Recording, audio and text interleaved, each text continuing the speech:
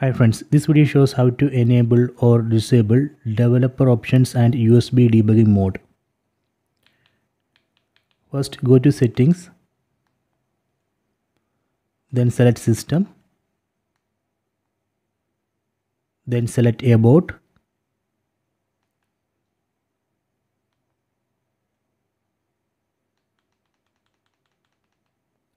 then select Android TV OS build under about. So then we need to press OK button or select button on the remote 7 times. 1, 2, 3, 4, 5, 6, 7.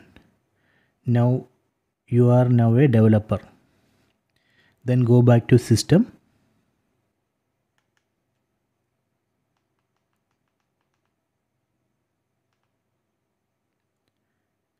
See, now under system here we can see developer options. Select it. So these are the developer options. From this list find USB debugging mode. I am going to enable USB debugging mode. Okay, done. So this way we can enable USB debugging mode.